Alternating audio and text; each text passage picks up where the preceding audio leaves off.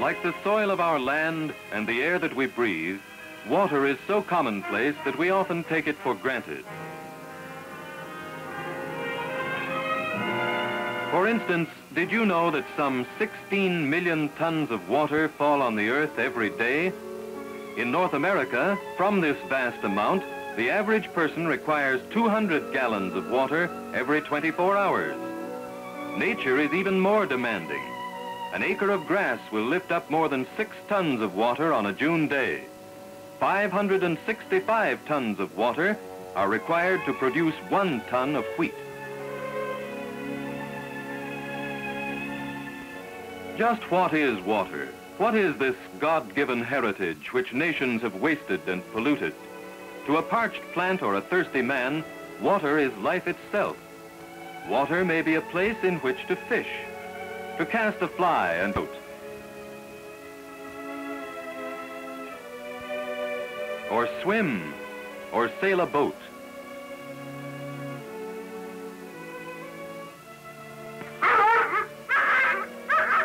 To a trapper in the North Country, water is a snow-covered hill or a frozen pond, or a cool white blanket on which to beat a trail or drive a team of dogs.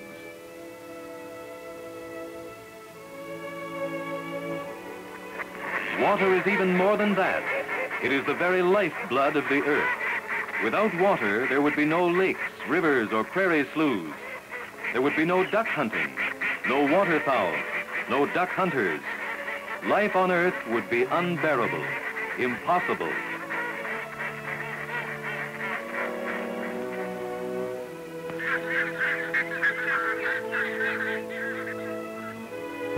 The wildflowers which pour out their beauty and fragrance on this earth must have water, lest they wither and die.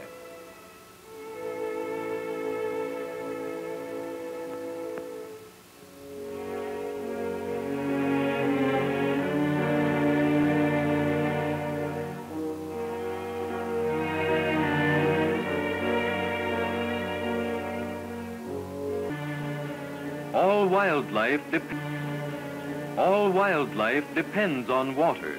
All must have water or perish. The young of the wood thrush get moisture from the food they eat.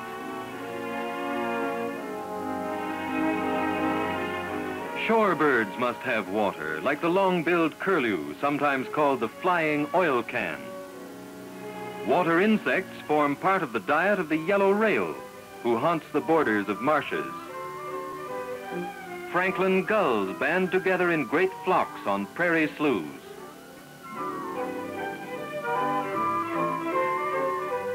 Even the grebe or helldiver covers its nest with wet vegetation. The sandhill crane feeds on frogs, and frogs must have water.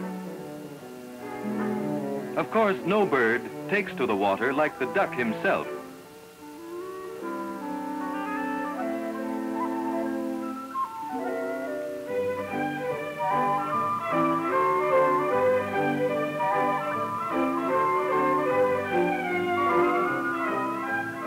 Or the Canada goose.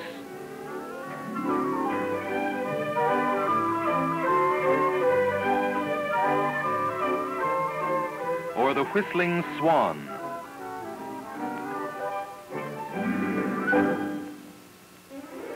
Without water, all of Earth's creatures, big and small, would quickly vanish. The weasel, the badger,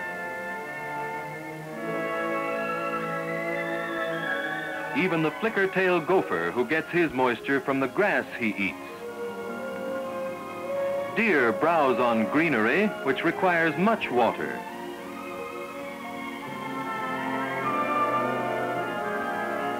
Moose live on the succulent roots of the water lily, escaping insect hordes by frequently submerging in lakes where they feed. Yes, water is their life, too. There was a time, many years ago, when nature ruled the earth in her own way, without man's interference. She carpeted the ground with trees and grass, and hid her treasures in deep, dark canyons. Her rivers ran cold and clear, and her streams harbored fighting fish. Waterfowl millions blackened the sky.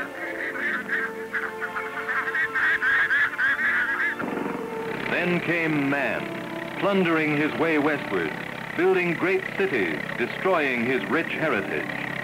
Clear the land, the cry went out. They cleared the land. Trees fell, and bulldozers tore at the roots.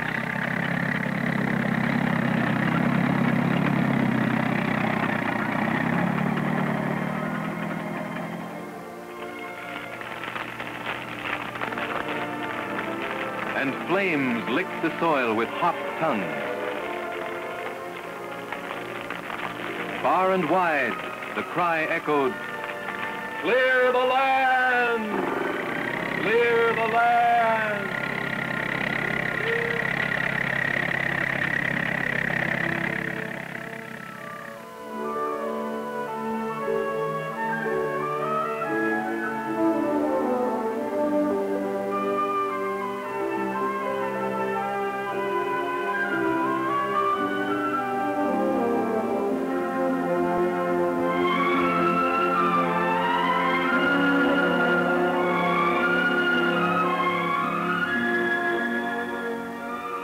The plow had left its scars upon the prairie floor, and the grain grew green and tall, and ripe kernels were milled into flour to feed an ever-hungry nation.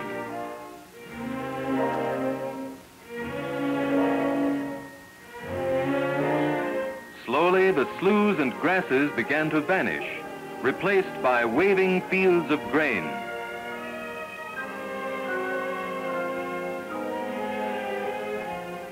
There was grain as far as the eye could see.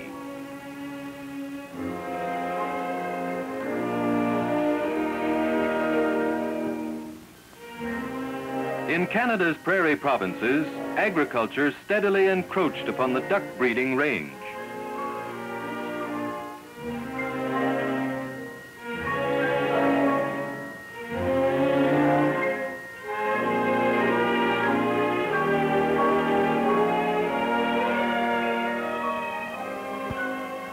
Men needed more land to plant with golden grain, to create more wealth, to feed more hungry people.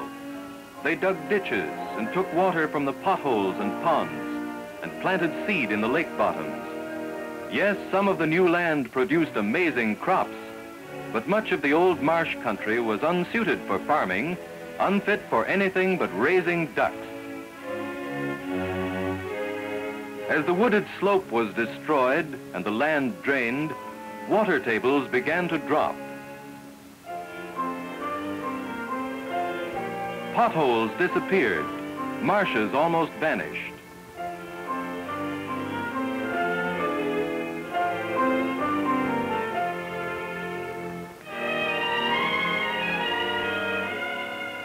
Slowly, crops began to fail, and these were familiar sights on the prairies: deserted farms, abandoned homes.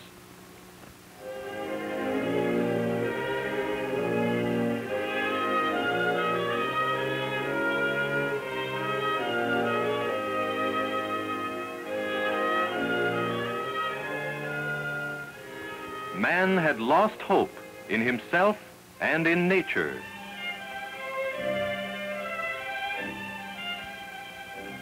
Wells sank deeper and many went dry. Even the divining rod was used in man's frantic search for water.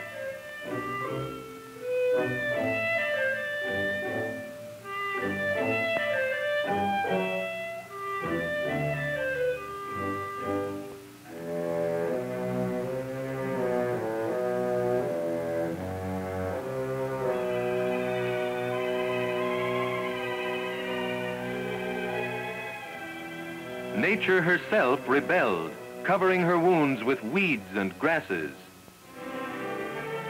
A hot sun beat down unmercifully on dry cracks in the earth, which once were brimming marshes. And the wind blew clouds of dust off alkali flats. The prairie pond was dead now, thanks to man.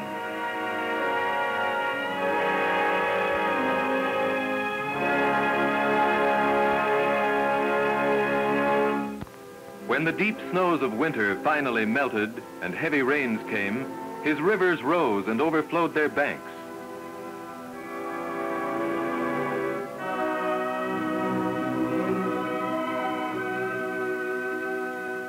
Valuable topsoil raced downstream to be lost forever.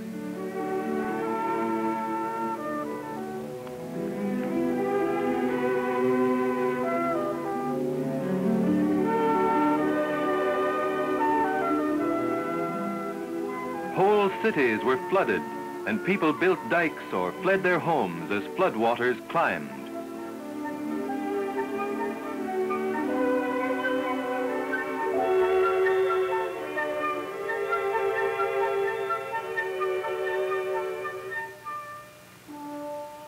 Who could believe that the clearing of a wooded slope and draining of a marsh would someday cause a mighty flood?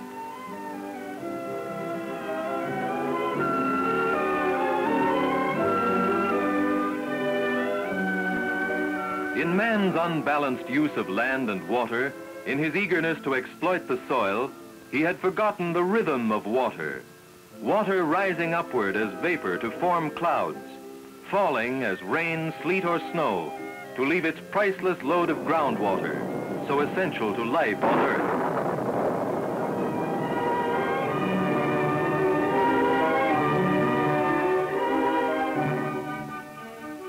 Heavy runoff must be slowed, for the more slowly water travels, the more good it does along the way.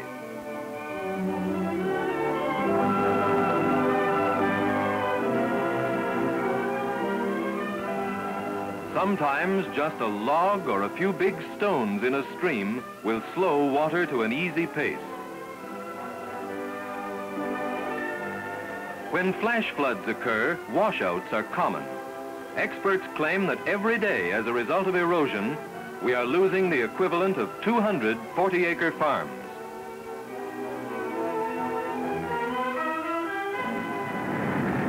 When water is wisely used, it becomes man's powerful servant and his obedient slave.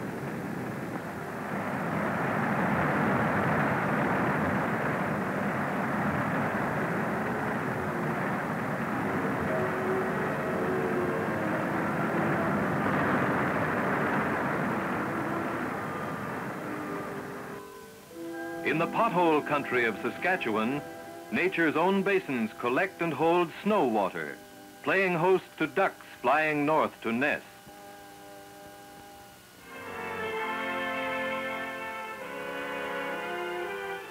Beavers build dams because they fear of losing their water supply. Ducks Unlimited engineers are eager beavers too. They design and build dams and structures to restore marsh areas and maintain safe water levels throughout the breeding season. In Alberta, some Ducks Unlimited projects are fed through ditches with surplus irrigation water.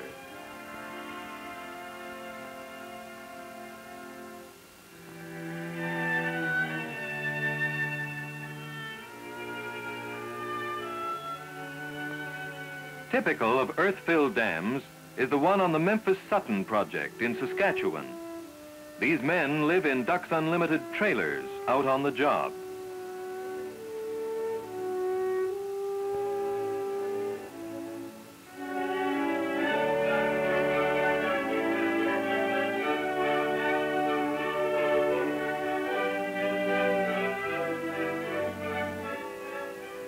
Such dams create marshes whose shallows hold many broods.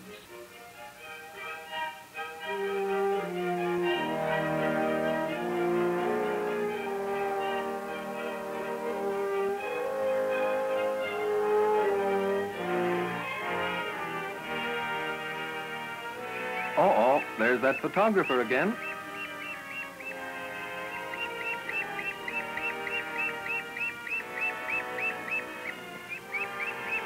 Hey, let's get out of here. Wait for me, fellas.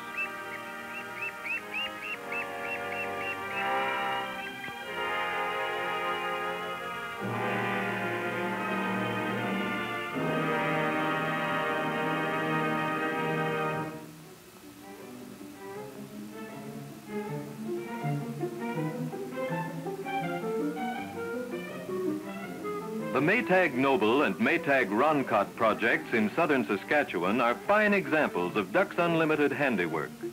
Here, a concrete spillway is part of the earth-filled dam.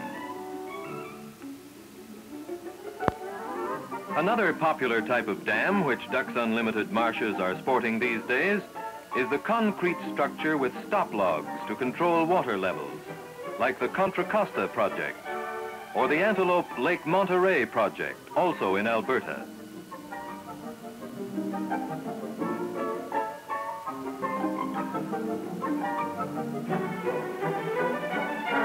The airplane has long been employed by DU for surveying marshes, but to speed travel over waters often too shallow to float a canoe, Ducks Unlimited uses the airboat.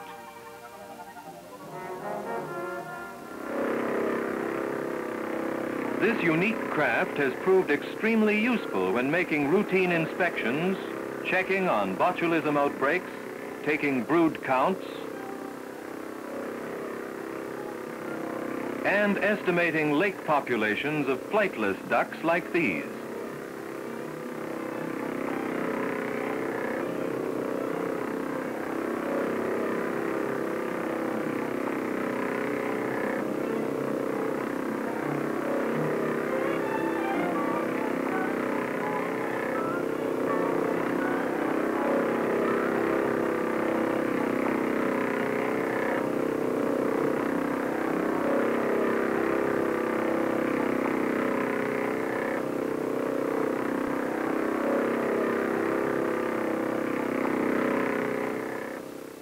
The Vermilion Lakes Dam in northern Alberta was built through the cooperative efforts of the provincial government and Ducks Unlimited.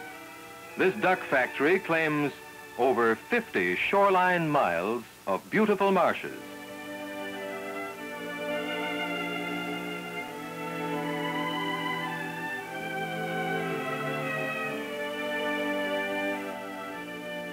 One of the largest projects in the north, undertaken jointly by the Alberta government and Ducks Unlimited, the Heart River project not only provides water for the people in the area, but excellent breeding grounds for waterfowl.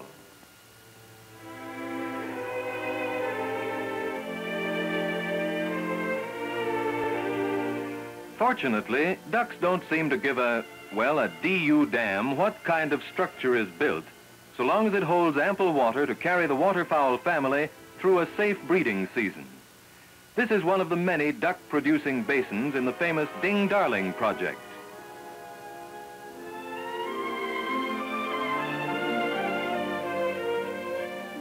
Note the teeming insect life which abounds in the better duck marshes. Somehow the ducks seem to like it here. On Ducks Unlimited donor projects and those commemorating outstanding conservationists, a fitting cairn is erected.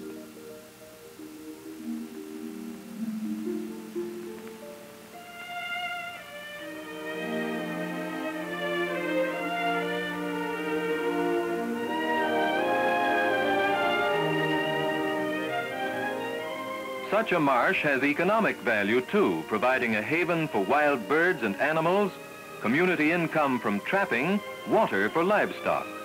Its aesthetic value is priceless. On DU's Louisiana Lakes project in southern Alberta, large-scale banding is carried on by organized drives, in which large concentrations of flightless ducks are rounded up and herded into temporary enclosures.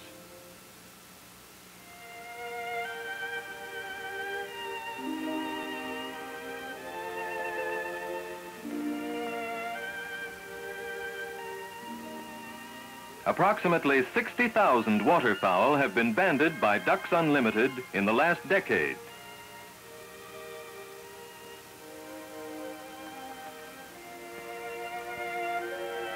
All types of waterfowl have been banded, from the gray goose to the diminutive green-winged teal. Like the sprig or pintail, this bald-pate being banded is a favorite of the Pacific Coast hunter. Released, he may turn up in some California marsh. Banding of ducks and geese reveals important information on their migration from Canada. helping to assure tomorrow's sportsmen that the flying V's of waterfowl will never be erased from our skies.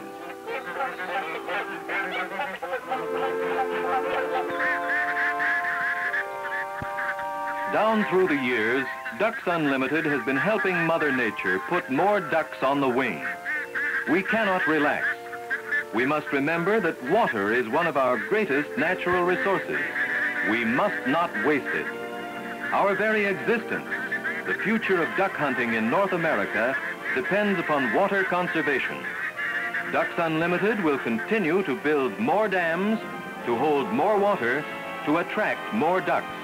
But only through the help of nature and the cooperation of every sportsman can we assure the conservation of water, always remembering that water is life.